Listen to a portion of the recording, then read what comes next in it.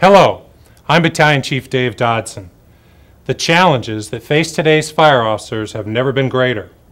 Our fire service offers many services that require highly specialized skills and equipment to meet the needs expected by our communities. Additionally, we are responding to more incidents and calls for service. Granted, we seem to be responding to fewer actual fires, which adds the challenge of developing and maintaining essential fire suppression skills that have been the hallmark of our profession. If that's not enough, the fires we are responding to are faster moving and more intense than ever, thanks to low mass synthetics. Flashovers are happening faster, increasing the chance for firefighter injuries and deaths. Never has it been more important for responding firefighters to rapidly read fire situations and make quick tactical decisions to prevent flashovers and ultimately control building fires. The ability to read smoke can help you understand fire behavior within a building and help you predict hostile fire events such as flashover. This training program has been designed to introduce you to the reading smoke process and show you how to rapidly interpret the smoke issuing from a burning building so that you can make better tactical choices. The ability to read smoke is founded in three essential concepts. Let's start by looking at these three concepts. The first concept is simple. Smoke is fuel. Smoke is the product of incomplete combustion. Specifically, smoke is an aggregate of particulates, aerosols, and gases. Particulates are suspended solids like carbon, dust, and fibers that can readily support burning. An aerosol is a suspended liquid. In smoke, the aerosols include water vapor and hydrocarbons like oil and tar. Because of plastics, we are seeing more hydrocarbons in the so-called routine fire. There are many gases in smoke. The gases that make smoke so explosive include, but are not limited to, carbon monoxide, hydrogen cyanide, benzene, and acrolein. The second concept has to do with changes in contents that are typical to most buildings. The advent of synthetic materials have changed the fuel we call smoke. Most homes and commercial buildings are filled with low-mass plastics that break down quickly when heated, releasing volumes of volatile smoke. Mass is heat resistance. With less material mass, it takes less time for heated building contents to start off-gassing smoke. Not only do these contents off-gas quicker, but the volume of particulates and hydrocarbons has increased tenfold. The last concept is perhaps the most important. Smoke will ignite provided it reaches its right temperature and is in a proper mixture with air. Smoke gases that are above their ignition temperature just need a proper air mix to self-ignite. A firefighter that opens a door or takes out a window can provide the air needed to trigger smoke ignition. Trapped smoke that is below its ignition temperature can flash or pop with the sudden introduction of a spark or ember if air is available. These trigger points cause the hostile fire events that injure firefighters. With an understanding of these three concepts, you can begin the process of reading smoke. Like any process, there are application guidelines that we follow in reading smoke. Let's look at these guidelines. First, reading smoke is not an absolute science. Just like any fire, smoke is dynamic and is influenced by many variables. The process presented in this training program is a summary of classic and proven observations by experienced fire officers from all over the country. Second, reading smoke is an outside activity, and it doesn't take too long.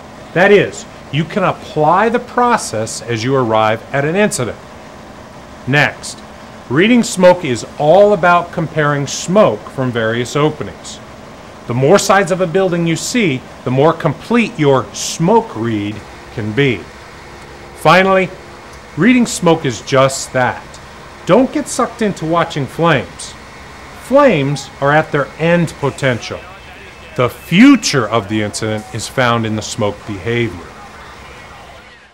Reading smoke is a simple three-step process. First, inventory and compare the 4 attributes of smoke, which are volume, velocity, density, and color. Next, evaluate if the building size or weather is influencing the key attributes. Finally, determine the rate of change. In other words, how fast are the smoke attributes changing? Let's break this down and show you how to interpret what you see. Smoke has 4 distinct attributes that need to be considered. The 4 attributes are volume, velocity, density, and color. It is the comparative analysis of these attributes that paints the fire picture and helps you predict what will happen next. Let's look at each attribute. Smoke volume by itself tells us very little about a fire. More information is needed to truly understand the fire. Smoke volume can set an impression about the type of event it took to fill the building. For example, a small building can be filled with smoke from a simple cooking mishap. Conversely, it would take a significant event to fill a big box store or office building with smoke. Once a room or compartment within a building is filled with smoke, it will start pressurizing. This can help us understand smoke velocity. Smoke velocity refers to the visual speed and force of smoke as it leaves the building, and is reflective of the pressure that is built up within a compartment. We can use smoke velocity to help us understand fire dynamics and fire location. Smoke velocity can be either volume pushed or heat pushed. Let's look at an example of each. Smoke that leaves a building and is quick to slow or dissipate usually indicates volume push smoke. Smoke velocity that leaves and keeps its energy or speed will always indicate heat push smoke. Upon arrival, a fire officer can quickly compare smoke velocities and heat rise levels to help locate the seat of the fire. To make this work, the officer must compare only like-sized openings. The size of the opening ultimately impacts the speed that smoke can leave. In this example, heat push smoke is issuing from many areas. The smoke from unrestricted openings indicates serious heat on the A side that is extended to the B side. Smoke issuing from restricted openings shows significant heat has extended into the upper area of the structure towards the C side. The seat of the fire is A side, 3rd floor, with extension through an open hallway to the B side and up a rear stairwell to the top floor. When watching smoke velocity, also look at its flow characteristic. Smoke can be laminar flow, which is straight line air current flow, or it can be turbulent. Turbulent smoke flow is caused by extreme heat and radiant heat feedback. This is the #1 warning sign that a flashover is about to occur. The smoke leaving this building is turbulent. Some call this boiling or supercharged smoke. This is a sure sign of impending flashover. The heat in the smoke has reached levels that are not survivable for victims. Further, a firefighter entering this environment is taking an extraordinary risk with little to be gained.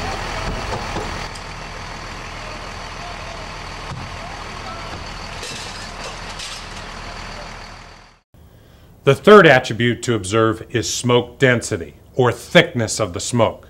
In essence, this tells you how severe the fire is about to become. Smoke that has obtained tremendous thickness indicates that the fire is vent controlled. That is, the airflow to the fire is being restricted, and therefore burning has become more incomplete. The thicker the smoke, the more explosive it has become. Thick smoke also sets up a continuity of fuel that can spread the fire further and faster regardless of content location. Because of this, smoke density is the most important factor in predicting fire behavior. Remember concept 1? Smoke is fuel. The thicker the smoke, the more fuel is laden within the smoke. This is also why a room or hallway distal to the actual fire can ignite so quickly, with no warning signs to firefighters. Thick smoke can also be compared to swimming in number 2 diesel fuel, especially with the amount of plastics off-gassing in today's fires. The last attribute to consider is smoke color. Most fire service curriculums teach us that smoke color indicates the type of material that is burning. While this may be true for single fuel fires or unusual chemicals, it is not very usable for first arriving fire officers. In typical residential and commercial fires, it is rare that a single fuel source is emitting smoke. The smoke seen leaving a building is a mix of colors, ranging from white to black. Let's see what smoke color can really tell us. Smoke color tells us the stage of heating and helps us find the location of the fire within a building. Virtually all solid materials will emit a white smoke when first heated. This white smoke is mostly moisture. As a material dries out and breaks down, the color of the smoke will change. Unfinished wood will change to tan or brown, while plastics and finished surfaces will emit a gray smoke. Gray is a result of moisture and carbons mixing. As materials are further heated, the smoke leaving the material will eventually be all black, regardless of the type of material being heated. When flames touch a surface, the surface will off-gas black smoke almost immediately. Therefore, the darker the smoke, the hotter the smoke. Black smoke that is high velocity and very thin, or low density, is indicative of flame push smoke. In other words, the fire is nearby.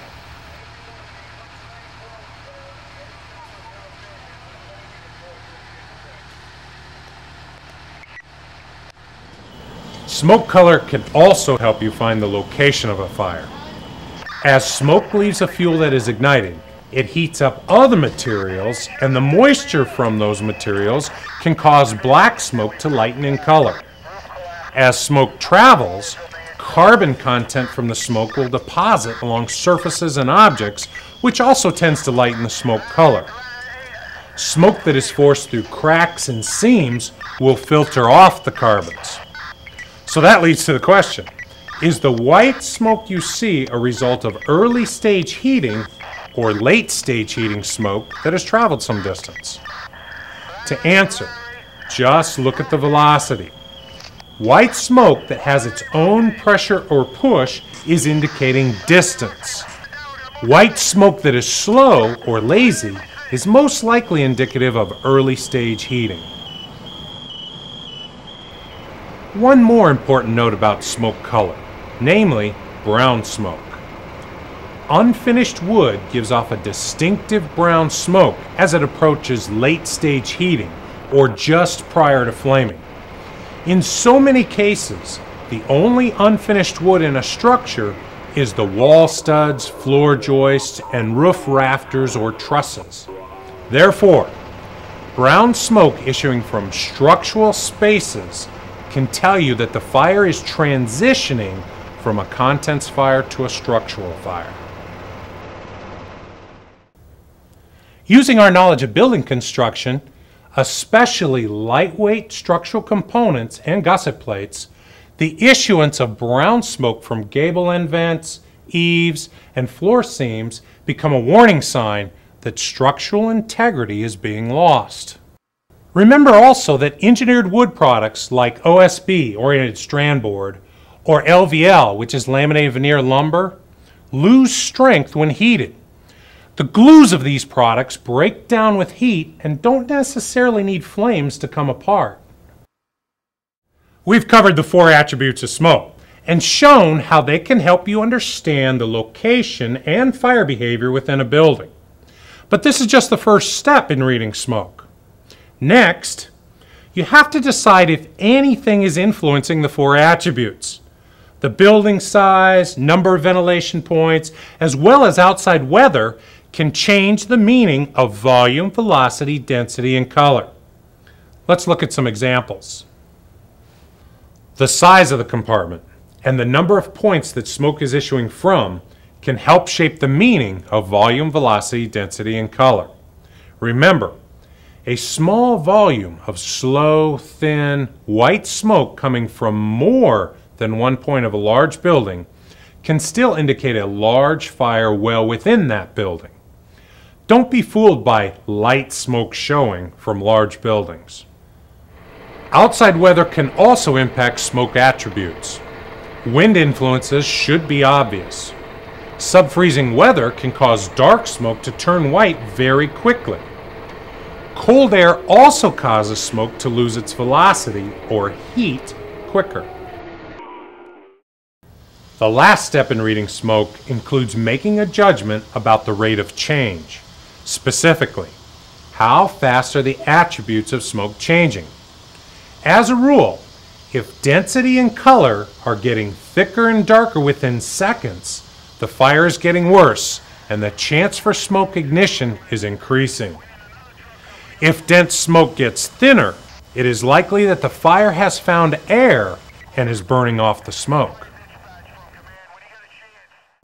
We've shown you the process to read smoke. Hopefully, you've found some useful information to help you with rapid decision making. We would now like to show you how the whole process can work with some real examples. Before we do, we'd like to present some summary shortcuts to help speed your smoke reading. Remember though, shortcuts are just that. They help most of the time but must be considered as part of the whole picture. Turbulent smoke means a flashover is imminent. Once again, this is an important warning sign of impending flashover. Brown smoke comes from the mid to late stage heating of wood. In other words, the wood is off-gassing and ready to ignite.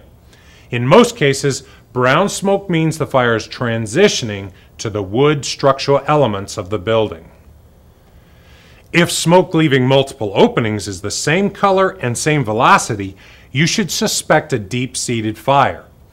Deep-seated could mean a fire well within a building or a fire in concealed spaces. Whitish smoke that has its own energy or speed means you have a hot fire, but the smoke you see has traveled some distance. Smoke that is thin, black, and rapidly moving is flame-driven. This means the fire is nearby. Now it's practice time. We're going to show you several examples. Each example will be shown twice. The first time, we will refrain from our interpretations and give you an opportunity to read the smoke. Feel free to pause the image and talk it out with your crew. We will then rerun the example and point out the meaning of significant smoke observations.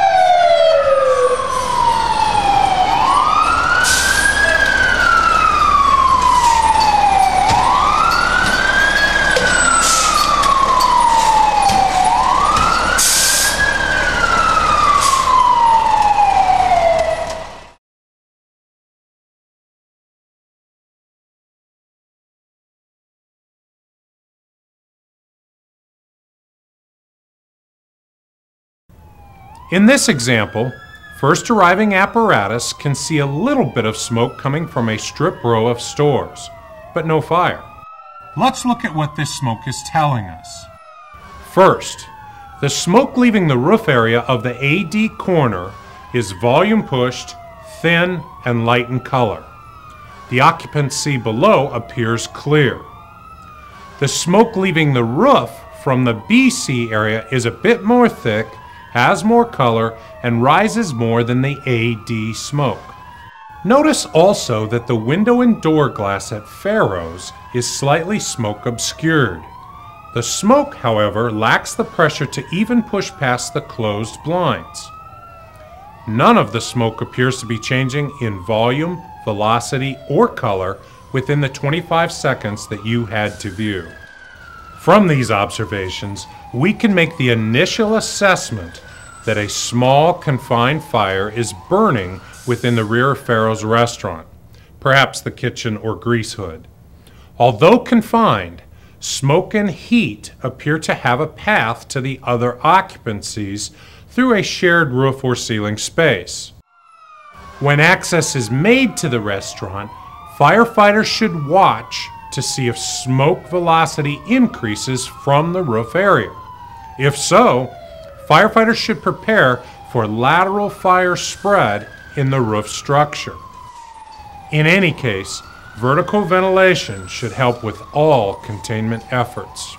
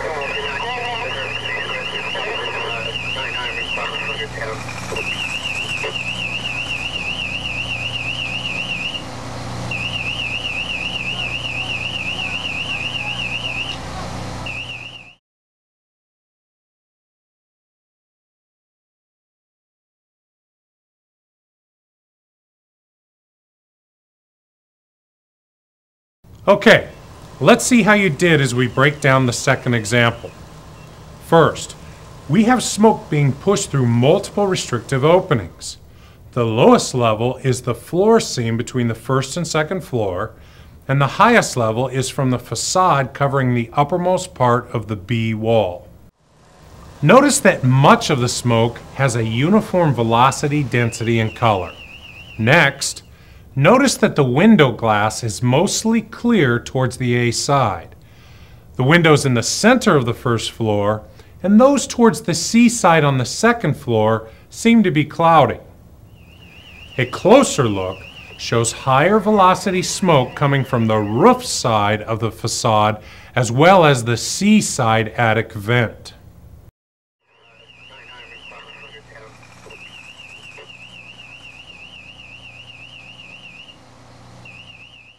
The uniform velocity and color of the smoke from multiple restrictive openings indicates a deep-seated fire. Specifically, the smoke is telling us that the seat of this fire is in the floor space between the first and second floor, near the center of the building, but favoring the B wall. Most significant, though, is the heat-push smoke coming from the facade. This fire is making a run up through concealed spaces into the roof structure.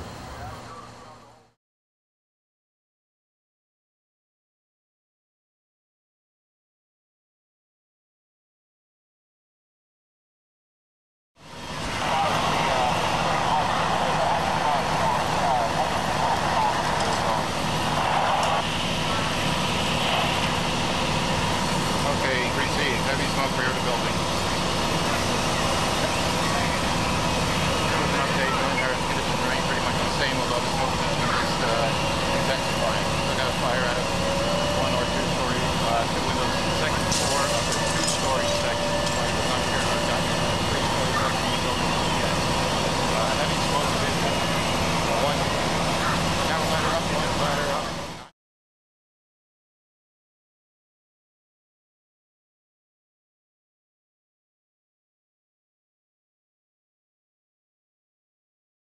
The room and contents fire is obvious, but this incident is so much more than the obvious.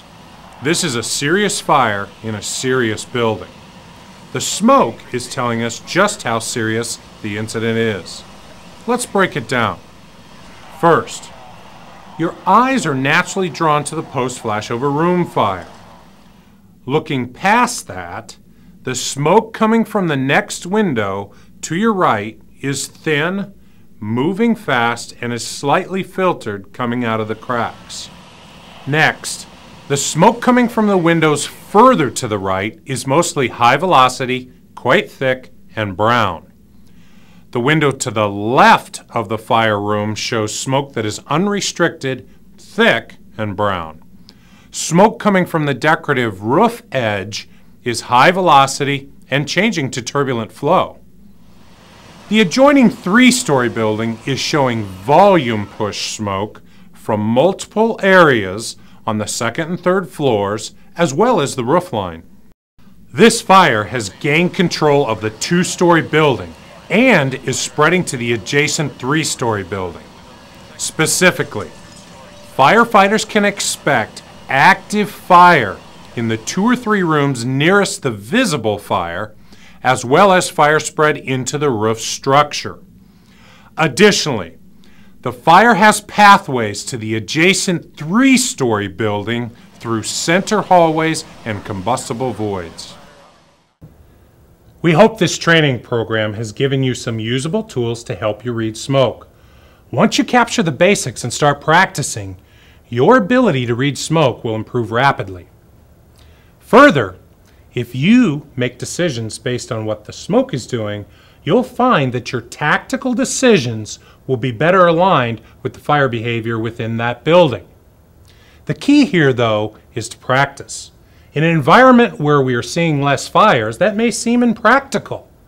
The solution is to find fire ground video, much like what we've done here, and practice the process.